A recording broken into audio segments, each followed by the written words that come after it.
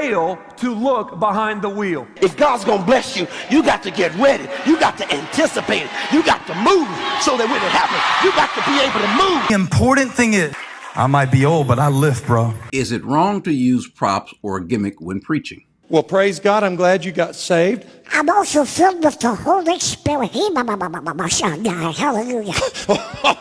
Whoa, duck tongues. Amen. I'm glad you're filled with the Holy Ghost. Well, I think the duck is too much.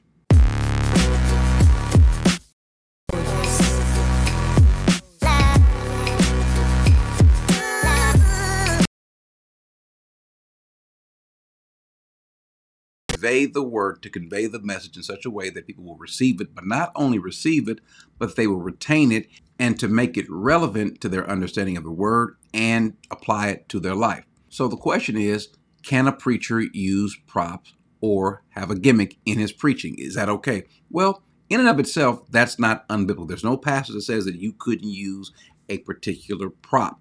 The issue comes into why are you using that prop? And then also, does that gimmick distract from the Word of God?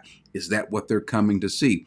In the Bible, we have an example in Acts chapter 8 from Simon, who he says, according to the Word of God, says there was a man named Simon who formerly was practicing magic in the city and astonishing the people of Samaria, claiming to be someone great. That is, he was the one claiming to be someone great, not so much the people, but he was claiming to be someone great. Why? Because, again, his interest was himself.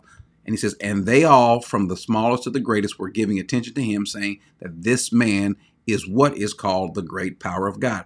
And they were giving him attention because he had for a long time astonished them with his magic arts. We see a lot of that today, the kind of sleight of hand, impressing people by what they see you do on stage. When we look at the word in the Bible, where we talk about signs and wonders and so forth, oftentimes that word does mean miracle, something supernatural, but it also just simply means a mile marker, a sign.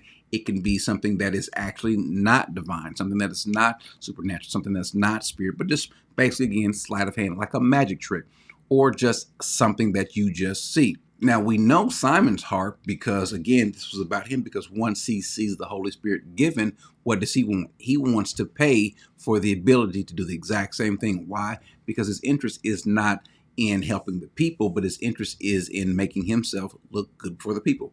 Think about another example, a proper example that we see in John the Baptist. The Bible says that when he's coming to prepare the way for Christ, what does he say in John 3:30? He says, he must increase, that is Jesus, but I must decrease. Notice the attitude that John has. It's not about me, and we do give accolades to John. He's well spoken of, as a matter of fact, even by Jesus.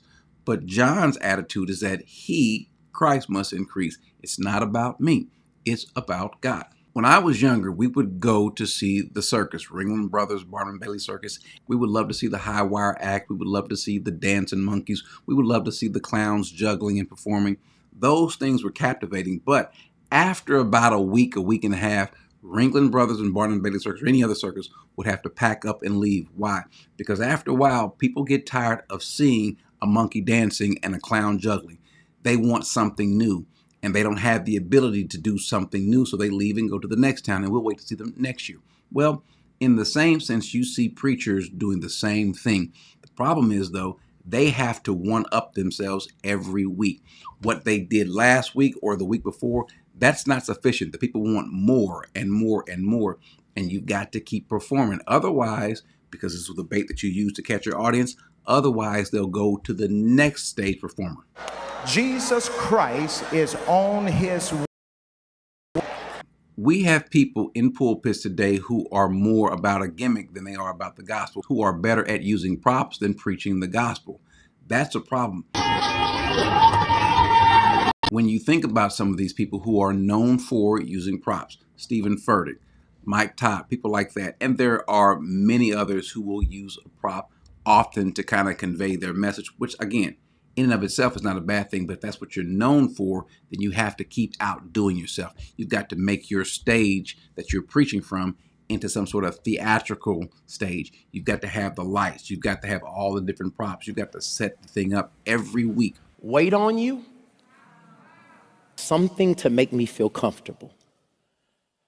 That's why a lot of y'all got a bunch of pillows. Have you noticed that most of these people, if any, they rarely, if ever, break down the word? They're not known to be great exegetes, not known to be great expositors of the word of God. Rarely will you hear them breaking down the nuances of the languages. Rarely would you hear them speaking about things such as what the book of Hebrews is about, why was it written, what is the theme of 1 Corinthians, why was the Holy Spirit given, why was Israel put out of the land for 70 years, and why are they going to be brought back? These things are important and relevant to understanding the Word of God, but they don't care about that. They tend to be more concerned with just simply giving a message that helps them, that tickles the ears. Remember, Paul says, preach the word. Why? The time will come when people will not endure sound doctrine teaching, because a pastor has to be able to teach, but rather than enduring sound doctrine, what they would rather have is their itching ears tickled. And there's always someone there who is ready to tickle their ears, not with any substance, but to give them something to dazzle them, to make them smile, to make them ooh and ah, because they saw something, they saw a performance. They saw a performance rather than hearing the preached word. Paul says, though, that the gospel is power. He says, I'm not ashamed of the gospel. Why? Because that very same gospel is the power of God unto salvation. The attitude that a preacher must have is found in 1 Corinthians 10:31, where he says, whether you eat or drink, whatever you do, do it to the glory of God. If you're preaching and it is to the glory of God, if you happen to use a prop, well, then amen. Why? Because the point is that you're not seeking your own profit, as he says in verse 33, but so that the many will be saved.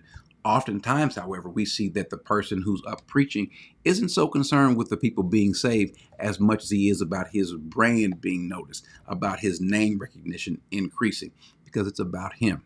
Remember, though, if you have to put on a performance this week and you've captivated the audience's attention that way, you've got to do it again. Otherwise, they will find another audience, another preacher, another performer, another stage to give them what they're looking for, to give them what you can't. But if you are what you're supposed to be as a preacher and you give them the word, well, then you make them hungry for the word. They come back next week for what? More of the same thing. The only thing that can outdo the word of God is more of the word of God. When you can make someone thirsty for the word, you have done your job. You will make them like babies, desiring the word of God like babies desire pure milk. That's the goal. And to give them more, to give them an appreciation for the word of God. But when you devalue the word of God and you inflate your performance, your theatrics, well, then you've done nothing more than what demons have done. And so in and of itself, using props, using gimmicks, it's not a bad thing. But if it becomes what you're known for, rather than giving the people the word of God, like all of the preachers did in the Bible, well, then that's when it becomes a problem. Amen.